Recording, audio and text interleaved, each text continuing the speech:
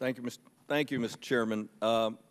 As has already been mentioned, 3 devastating Category 4 or 5 huge hurricanes, massive wildfires in the West. The Earth is changing, and we have to change the way we respond and anticipate these catastrophic events. This bill is a good step forward. Resiliency, that's the most significant change in this legislation.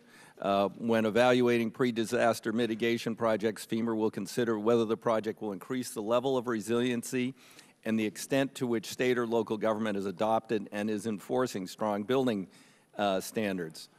This will reduce the risk or increase the resilience to future damage, hardship, loss, or suffering.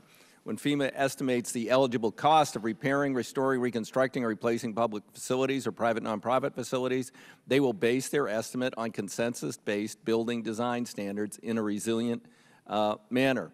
It also changes the pre-disaster mitigation program, which is very important. We save $3 to $4 of disaster costs or flood insurance costs for every dollar that we invest in pre-disaster mitigation. We don't do near enough of that. This bill would help move us in that direction. FEMA will have to transfer an amount equal to 6% of a disaster's cost into their pre-disaster mitigation fund. Because right now the fund receives many more requests than it can fund. This will help begin to address that backlog or that or reduce the severity of future wildfires. And finally, in one of the disturbing notes of the efforts in Puerto Rico, we've had issues about contracting. In addition to the much publicized whitefish contract, there's another one called Cobra, another $200 million no bid, can't look at or audit kind of contract.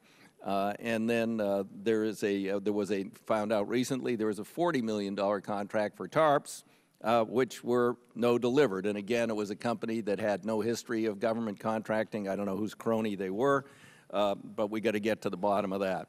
So this bill includes provisions to require FEMA to include contract information on its website and notify Congress so we have much more transparency in the future about the contracting activities at FEMA. So I recommend this bill to my colleagues.